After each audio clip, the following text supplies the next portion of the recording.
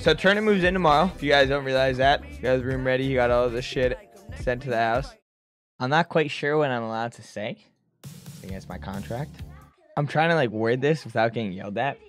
I can't tell you any. I still can't tell you like any of the percentages or anything, guys.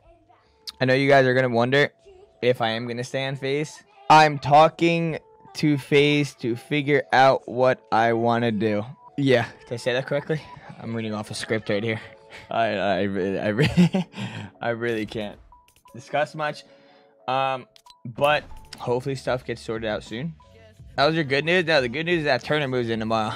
I had a lot of stuff to say, but I was told by a lot of people to not say it. Why is he moving in? For better paying, and we're gonna do vlogs and crazy shit. Not crazy shit, but just vlogs and stuff.